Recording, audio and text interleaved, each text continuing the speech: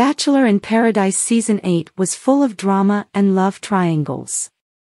One of those involved Kate Gallivan and Logan Palmer. When Kate made her grand entrance onto the beach, she stole Logan away from Shanae Ankney.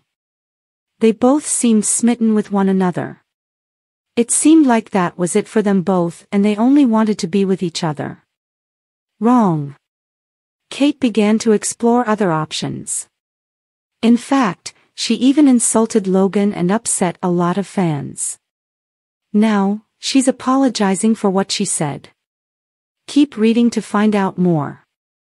Kate Gallivan apologizes to Logan Palmer. Kate Gallivan is owning her mistakes and what she said to Logan Palmer. News shared what she had to say to Logan and her fans. Kate felt the need to apologize to everyone after the reunion aired and the season finale revealed everything that went down.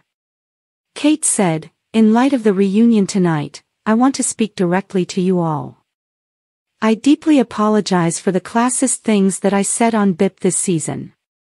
I was shocked when I saw the show myself, and I cringed just as much as you guys did watching it. If I could take it back, I would." She continued, saying, "I've apologized to Logan, but want to extend that apology to anyone who may have been offended by these comments.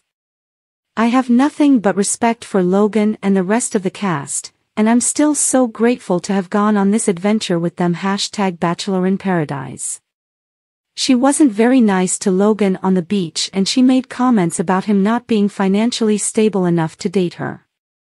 He made a TikTok. Logan made a TikTok in response to Kate's comments about him. He joked around holding up Monopoly money and flashing his premium Costco card. Plus he showed off having extra guac on his Chipotle bowl. Kate fired back on her own Instagram showing her being in Mexico on vacation and saying, "A Costco card and some extra guac ain't getting you here." Kate maintained she never meant for Logan to hear her classist comments slamming him for being a dog walker, driving a Honda and having roommates.